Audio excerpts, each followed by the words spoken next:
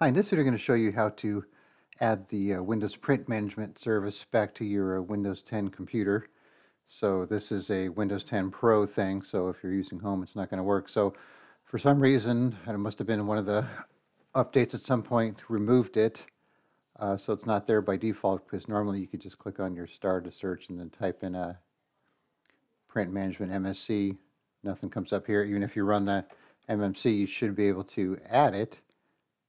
If you go to File and Add Remove Snap-in, normally it'd be there, Print Management, but you can see there's nothing there under P except for Performance Monitor, so it's not there either. Or you'd normally be able to find it under Administrative Tools, and it's not there as well.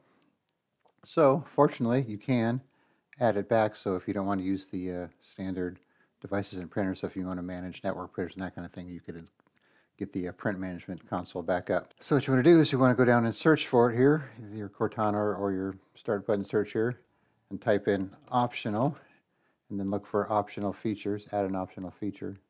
One thing you want to be aware of is sometimes, depending where you're searching from, if you do that and if you click on this optional features exe, you're going to get the old school one. That's not the one you want. You want the Windows 10 settings type of optional features.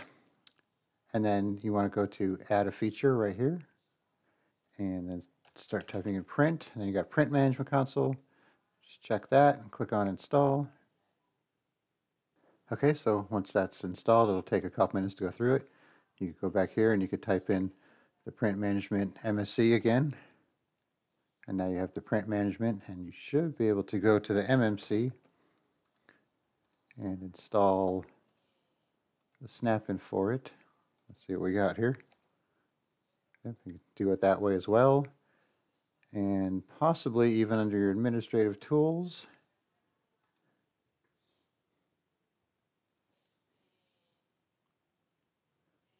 Print management. So you have a few ways to get to it. So like I said, just go to that optional features here, add a feature, type in print management, install it, and then you'll have your print management console ready to go, and you could start adding your servers and doing whatever you need to do.